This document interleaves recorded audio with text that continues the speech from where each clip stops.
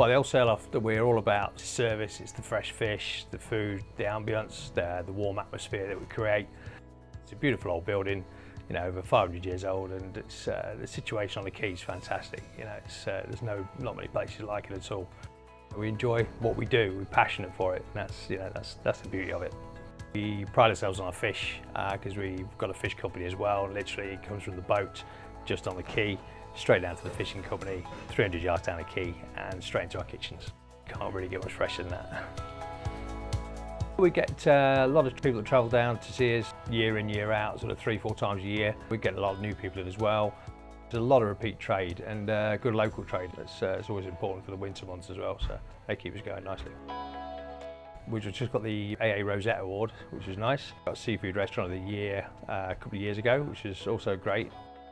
We don't sort of look for these things, but it's always nice to have, especially for the guys, you know, front of house and the kitchen, get recognised for it.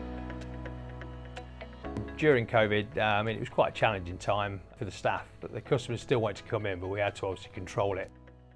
Staffing was the big challenge we've had to go through. I think there's a lot of anxiety going on, there's a lot of staff shortages is a big one. Yeah, still struggling a little bit now, but I can hand on heart say we're actually fully staffed for the first time in a long time, so it's good. Using 365's fantastic, it's easy, it's quick. I think it's relatively sort of pain-free to do. Literally within 48 hours between you talk to the lady on the phone, you've sent over your statements, they've done the check, and the money's in your bank the next day, and it's fantastic. We've done the extraction system in the kitchen, which is great, which was well needed.